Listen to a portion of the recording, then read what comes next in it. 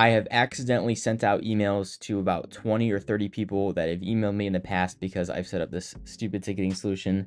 It's a disaster. Lots of stuff going on in this video. Let's get started. I've been working on trying to figure out how to create a ticketing system for my data center services, which I will explain more in a little bit. But I'm trying to essentially start up some kind of ticketing solution. That way, when somebody emails in, it creates a ticket. I can keep track of all of it. My inbox is so full of emails at this point, and I need to respond to all of them. But I want to separate the data center ones because I want to be able to respond to those as quickly as possible. With that being said, I have completely screwed a lot of things up at this point, and I have tried uvdesk, which is a self-hosted ticketing solution.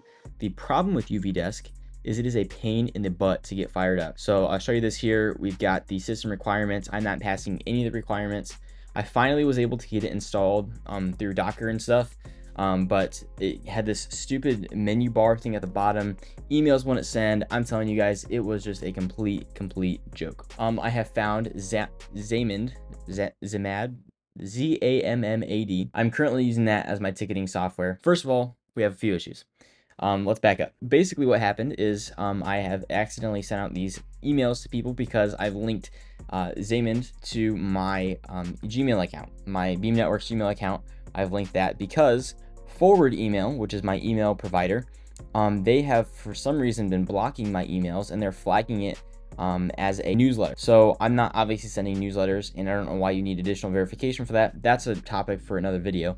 But I can say that it is driving me crazy. So let's take a look over here at Forward Email on the logs. You guys will see we have newsletter usage is not yet approved for your account. Please wait for approval or contact us for support. I have not requested newsletter approval. I don't even know what the heck newsletter approval is. I would assume it's something to allow marketing or something on your account for you to send like promotional emails. I have no idea. All I know is I don't want to be sending newsletters, and I don't know why these are getting flagged as newsletter emails. But in the meantime, my smart brain was like, okay, time to connect this to my Gmail account for now. I want to connect this to my Gmail account because that was the stupidest idea I've ever had. I've connected that to my Gmail account, and then I went to the send email logs because I saw it was making a lot of tickets for old emails. I was like, oh no. So I checked my send logs on Gmail, and it was sending out emails to people that I've talked to about YouTube sponsorships, people, I mean, all those kinds of things. What a disaster. So I have shut the virtual machine down.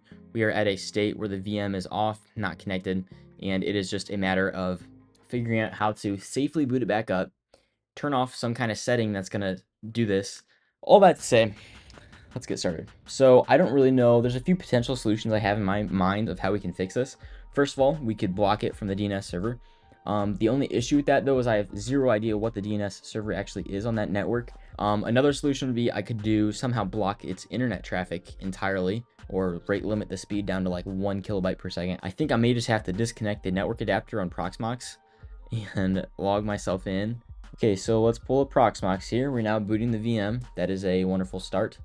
And now I'm scared, so I really want to make sure this does not fail. So the solution to this was in fact editing the host file and removing the Gmail servers from there, or I guess routing them to somewhere stupid.